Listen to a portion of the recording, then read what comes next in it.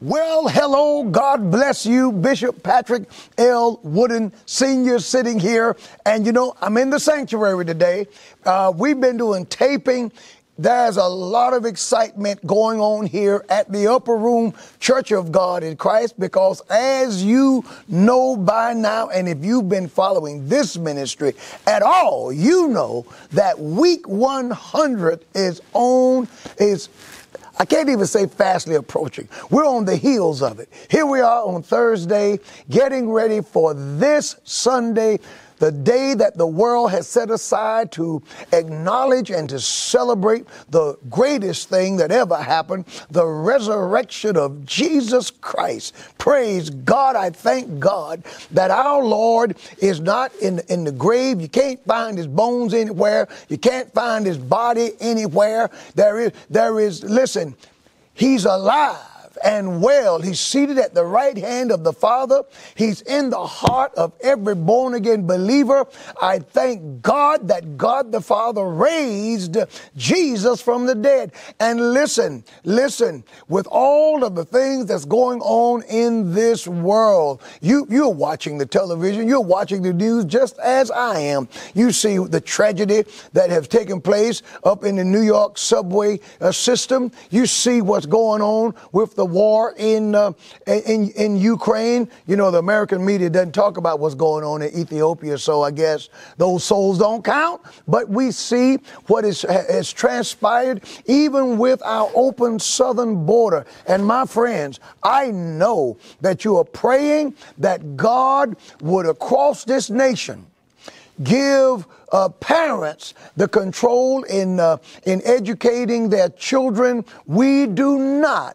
I want to weigh in. We do not think that it is right, that it is appropriate, nor is it beneficial for kids, kindergarten through third grade, in my opinion, fourth grade, fifth grade, sixth grade, and so on, to be taught sex education and gender identity studies by school teachers. And many of the teachers, and I'm not coming against teachers, but I am against the teachers union because it has been hijacked by a bunch of leftists, and all they want to do is confuse our children in their formative years and make a little boy believe that, hey, even though I'm a little boy, I can be a little girl. Or even though I'm a little girl, I can be a little boy.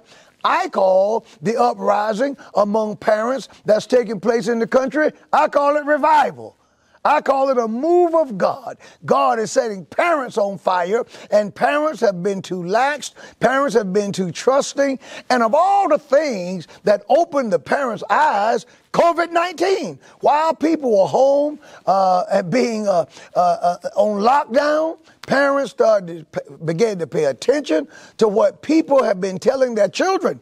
And all the woke stuff, and we're convincing our kids, especially kids my color, that you should hate the nation, hate everyone who don't look like you, hate, rebel, and to try to create a victim class. Oh my, I saw a report today to my African-American friends out there that said that the Hispanics aren't as welcoming as the victim theology and victimism and the victimization of people as African Americans are, because the Hispanics are busy trying to figure out how to get ahead, how to start their businesses. They're grateful for the start that they have. They're grateful that they're here, whether they're here legally or illegally. They'll take what they have and make something of it. Many of us, we're being convinced by wicked people on the left that we don't have anything, that we can't do anything, and what we have, we really don't have, and there is no hope, we can't get any better, and things like that. And I reject those isms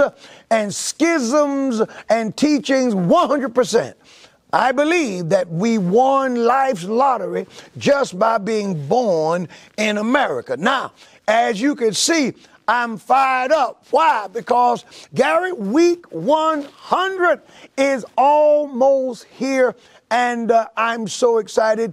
As you know, I just got back. I was out there in Texas with some of the finest people in the world. Miss Joni Lamb, as you know, God took Marcus home. But Joni and her eldest son, Jonathan, and his wife and the Lamb family and the good people at Daystar have pulled together, and with the power of the God of the Bible, they are getting the job done. They're exploding and growing, and the ministry is in tremendous shape, and they allowed yours truly to come out and to share. And I want to thank so many of you who have contacted us since we've been there. You've called from all over, literally all over the country, in and out of the country. People have reached out. Thank you for your kind words and comments, and thank you for your prayers, and thank God for Daystar, and may the Lord continue to bless and keep them. Now, last night, when I was at Daystar, I preached a little. They gave me an opportunity to speak the word of the Lord. And my friends, we came from Isaiah chapter number 53. And the question that was asked was, who will declare his generation? Who will speak for Jesus Christ? Who will talk about Christ? And I'm still 100% convinced that what people need to hear is the gospel. People need to hear the word of God. People need to hear about Jesus. The drug dealer, the drug addict, everybody needs to hear about Jesus. The down and out, the up and out, the rich in their mansions need to hear about Jesus. The poor on the streets need to hear about Jesus. The black, the white, the Hispanic, the red, the yellow. Everybody needs to hear about Jesus. The LGBTQ community, plus all of the other alphabets that you guys are incorporating. After a while, you'll have them all. You'll have them all. You need to know that Christ died for you, and he died to save you from your sins and to bring you out of a lifestyle that's not like God, and to put you in to make you who God intended you to be. Transgender community, God wants you to know that he got it right. He did not mistakenly put a male's spirit in a female body and vice versa.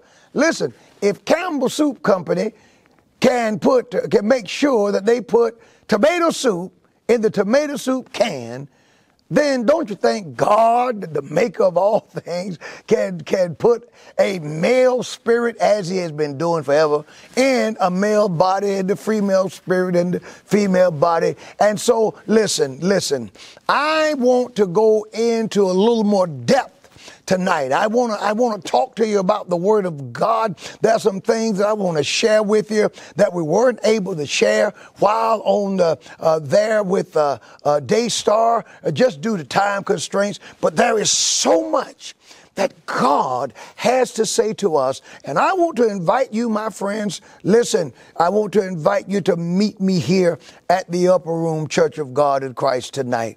All who are within the driving distance of the service, you want to come out, you want to be here, you want to be on time, because we're going to deliver the word of the Lord. And my friends who are streaming, who can't get here, thank God for every one of you. I look forward to your joining me tonight online, and we're going to have a marvelous time in the Lord. And what's going to take place tonight? I'll tell you what's going to take place.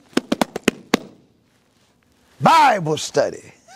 You didn't see it coming that time, did you? Yeah, Bible study. We are going to study the word of the Lord together, and God is going to bless us real good. Now, we'll see you tonight right here at the Upper Room Church of God in Christ. And by the way, happy 100th live service day. You know, I'm creating a day. Happy 100. May God's blessings be yours. Thanks for watching.